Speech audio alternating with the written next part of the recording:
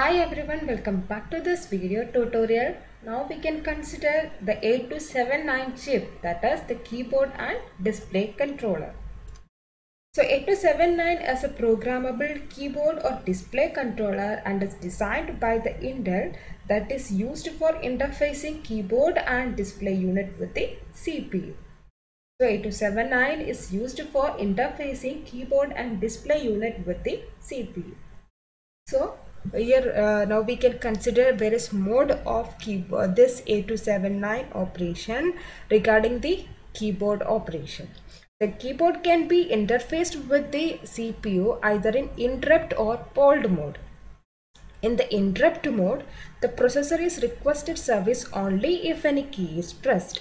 Otherwise, the CPU will continue with its main task. So, in the interrupt mode of operation, CPU can continue with some main task, and whenever a key is pressed, the processor, the interfacing side, that is this 8279 interfacing unit, generate an interrupt signal to the CPU whenever a key is pressed. Then only the processor want to consider this keyboard reading. Otherwise, the CPU can continue with the main task. But in hold mode, the CPU periodically reads an internal flag of 8279 to check whether any key is pressed or not. Okay, in interrupt mode, the processor can continue the main task and respond to a key pressing operation only when an interrupt is received from the 8279 interfacing unit. But in hold mode, the CPU need to periodically check the status of the key and periodically check and identify whether a key is pressed or not. So these are the two modes of operation regarding this keyboard interfacing. The keyboard entries are debounced and stored in an 8-byte first in first out RAM that is further accessed by the CPU to read the key codes. If more than 8 keys are pressed before any FIFO read operation start, the overrun status is set. So, associating with this interfacing unit, the keyboard entries are decoded and stored into an 8-byte FIFO RAM. Okay, so in order to store the keyboard, the pressed keyboard entries, here we have an 8-byte RAM and this work based on first in first out manner. So the pressed key entries are debounced and stored into this 8-byte FIFO RAM, one after another. So whenever more than 8 keys are pressed before any FIFO read operation start by the CPU, then it set an overrun status. That means here in this RAM we can store only 8 byte of information. 1 byte is needed for one key pressed. Okay, so total 8 bytes we can store here in a FIFO RAM at a time. As a maximum we can store 8 byte of information. So if more than 8 bytes are pressed before starting any FIFO read operation, it set an overrun status. Once the CPU read a key entry, the FIFO is updated. The RAM is updated, that is the key entry is pushed out of the FIFO to generate space for new entries. Okay, so whenever a key entry is read from this FIFO RAM by the CPU, the key entry is removed from the RAM in order to make space for new entries. The 8279 normally provides maximum of 16 7-segment display interface with the CPU. This is regarding the display interfacing. The 8279 provide a maximum of 16 7-segment display interface with the CPU. It contains a 16-byte display RAM that can be used either as an integrated block of 16/8 single unit or 2 16/4 unit of RAM. Okay, so regarding this display unit, this 8279 support 7-segment display interfacing with the CPU. How many? 16 7-segment display interface with the CPU. Okay, and the 16 7-segment display can be interfaced using a single block of 16/8 RAM or a 2 16/4 RAM. So this is the architecture of this 8279. Now we can consider this various unit as different group. So this data buffer unit, IO control unit, control and timing registers and timing and control unit, all these are used for interfacing with the microprocessor or microcontroller with this 8279, and these particular control and timing registers and timing and control units are used for controlling the activities, for controlling the timing and other mode of operations. Okay, and this particular part like FIFO sensor RAM status, FIFO sensor RAM, keyboard debounce and control unit, and this return unit.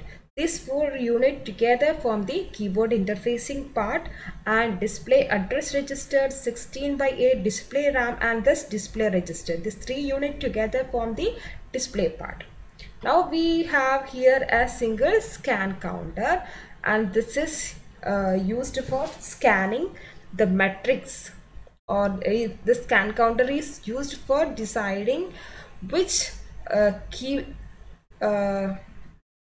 keyboard row is currently in usage.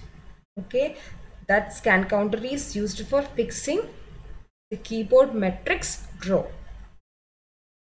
Now we can consider various unit in detail.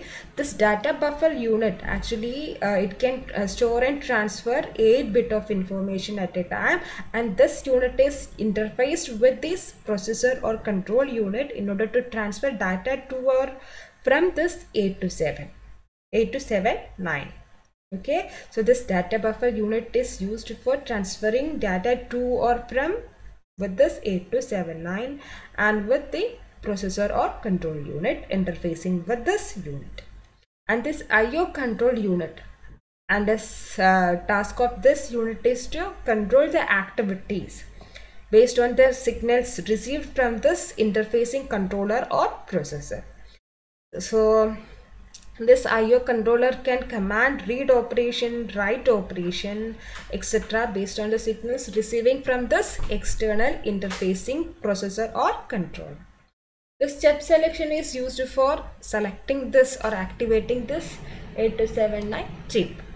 Okay, so this A0 pin value is actually indicating whether data is transferred to this bus structure or command signals are transferred to this bus structure.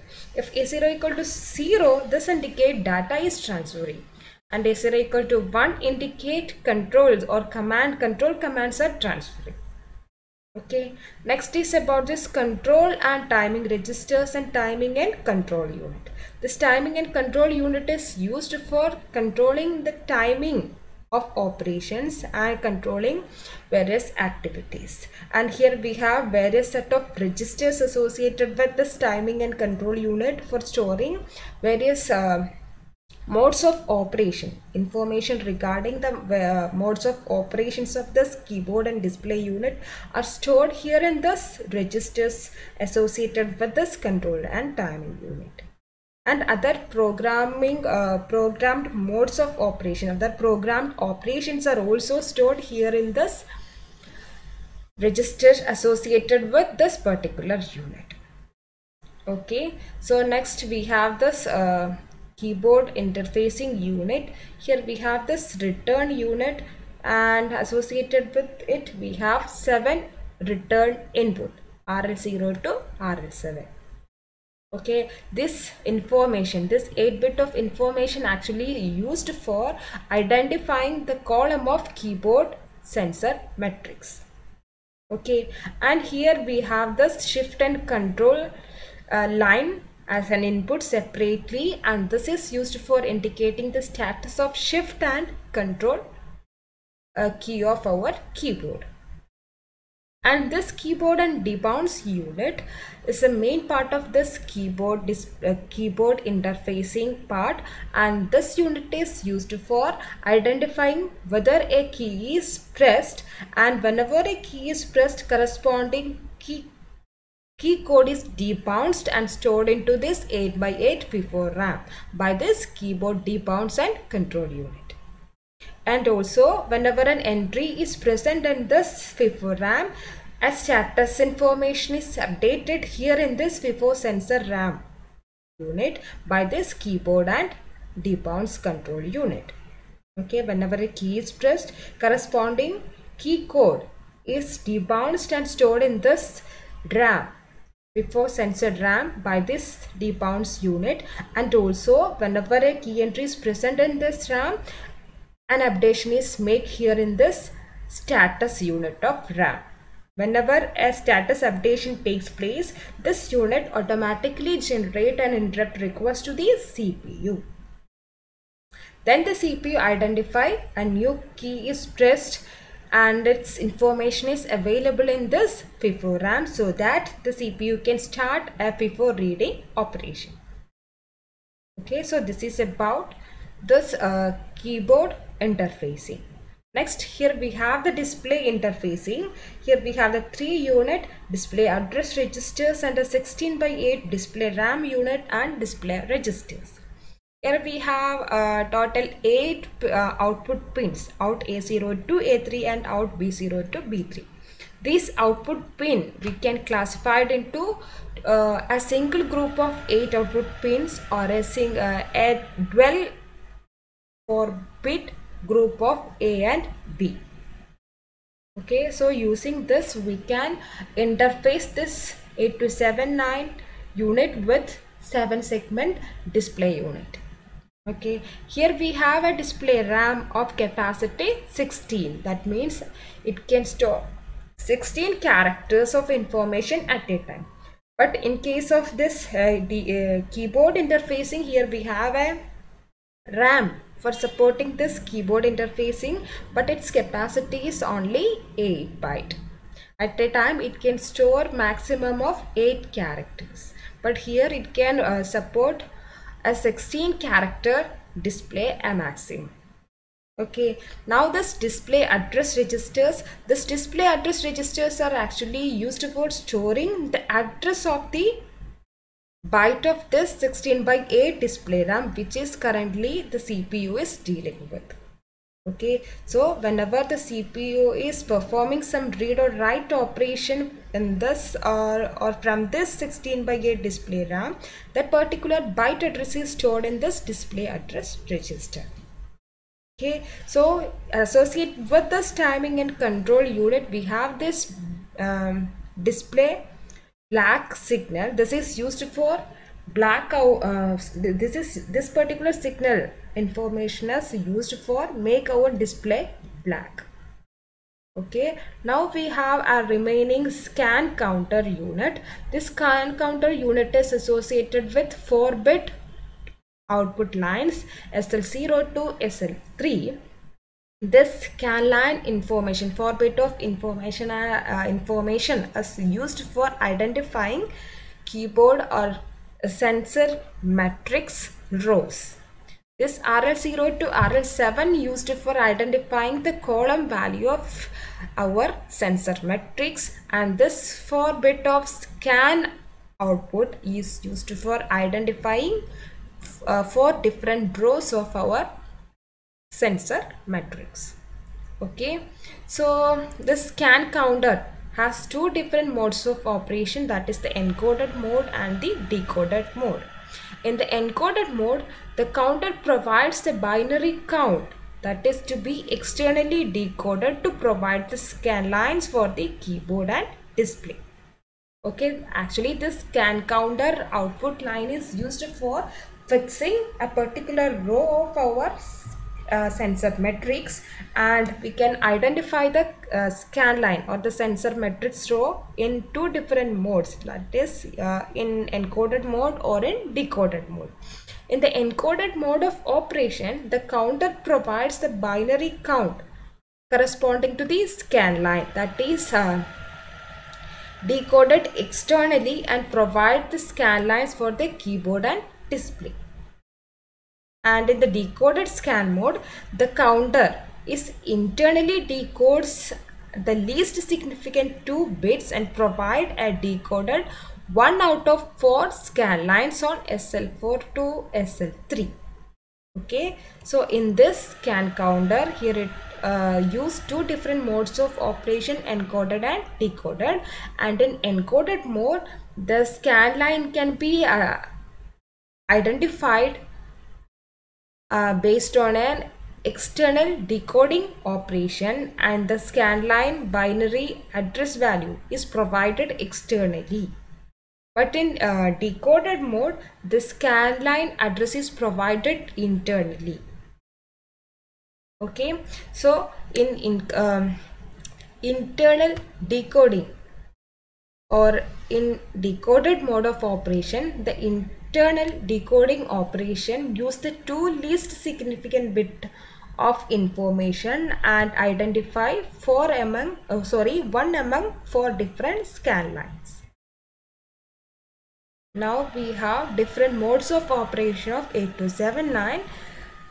Generally, we have two types of operation: input or keyboard mode and output or display mode. So in input mode, we can further classify this input or keyboard mode of operation into scanned keyboard mode, scanned sensor matrix, and stropped input mode. Okay, in scanned keyboard mode, the key matrix can be interfaced using either encoded or decoded scan. Encoded scan means the scan line address is provided externally by decoding the scan line information, and in decoded scan mode, the scan line address is provided internally by decoding the least 2 bits of scan line information. Okay, in the encoded scan mode, an 8x8 keyboard, or in the decoded scan, a 4x8 keyboard can be interfaced. Encoded scan mode, an 8x8 keyboard is interfaced, and in decoded scan, a 4x8 keyboard is interfaced. The code of the key pressed with shift and control status is stored into the FIFO RAM. That is, this is the main function of the scanned keyboard mode of input operation. That is, whenever a key is pressed, corresponding key code debounced and is stored into the FIFO RAM along with the status of shift and control keys. Okay, but in scanned sensor matrix, in this mode, a sensor array is associated with this mode of operation. Sensor array contains an entry corresponding to 64 different keys of our keyboard, and each entry indicates the status of our different keys. Okay, in the encoder scan, the 8x8 sensor matrix, or with the decoder scan, a 4x8 sensor matrix can be interfaced. So in the scanned sensor matrix mode, a matrix is interfaced with the 8279 unit. The matrix contains entry corresponding to each of the keys of our keyboard, and also in case of display interfacing, the matrix associated with each of the entry corresponding to our display digit. So based on the status of this entries of this matrix, the processor can identify whether a key is pressed or not while performing a line by line scan operation through this sensor matrix. But in the scanned keyboard mode, what happens? Whenever a key is pressed, then only the value or the debounced code of the pressed key is stored into the FIFO RAM along with the status of shift and control keys. But in scanned sensor matrix, a matrix is always present here, and the matrix entry indicates the status of various keys. Okay, so stropped input, the third type of input mode or keyboard mode, is the stropped input mode. In this mode, when a control line is set to 0, the data on the return line is stored into the FIFO byte by byte. That means the control line, the control key is set as 0, the data on the return line RL0 to RL7, based on the value of current status of our RL0 to RL7, the value stored into the FIFO RAM byte by byte based on the value of our control line. If control line is 0, then only the data is loaded from the return line to the FIFO RAM. This is stopped input mode of operation. So the input mode or keyboard mode of operation is subdivided into 3 types. Scanned keyboard mode, in which when a key is pressed, then the status of the key, whenever a key is pressed, the debounced key entry corresponding to the pressed key is loaded into the FIFO RAM. In the scanned sensor matrix, a matrix is always associated with this interfacing unit. The matrix contains an entry corresponding to each of the key of our keyboard. Whenever a key is pressed, the corresponding entry of the sensor matrix get updated. So, while performing a sequential scanning over this sensor matrix, the processor can identify whether a key is pressed or not. In a stopped input mode, whenever the control line equal to 0, then the system interfacing unit automatically load the data based on the return line status as loaded into our FIFO RAM. The output mode can be subdivided into display scan and display entry mode. This display scan mode allows an 8 or 16 character multiplexed display to be organized as a dual 4-bit or a single 8-bit display unit. That means this display scan allows an interfacing of an dual 4-bit or a single 8-bit display unit, 7 segment display unit with this 8279.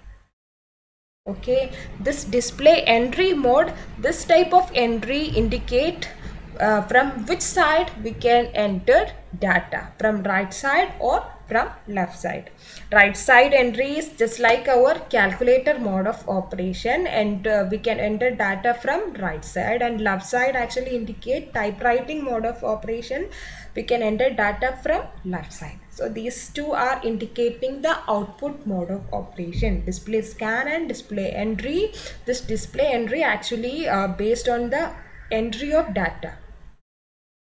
Okay, the entry of data from which side, and display scan indicate which type of display unit we can interface with this unit.